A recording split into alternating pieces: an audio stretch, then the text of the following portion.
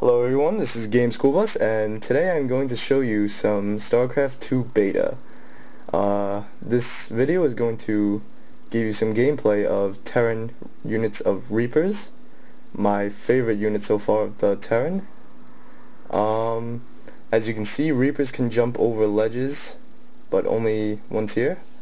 They're equipped with jetpacks, and they're a very effective unit against ground units.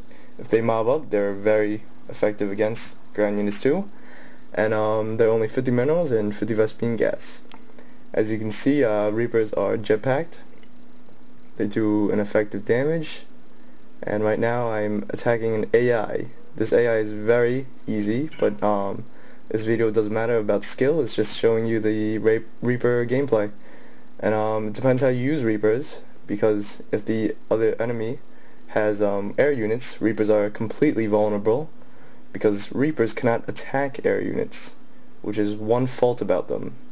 As you can see, they're very strong for bases and units, and they can flank or flee effectively very fast.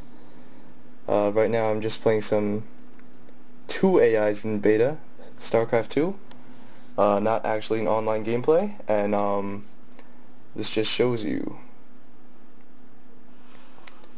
As you can see, I am Terran, and I will make more videos about different units and gameplay.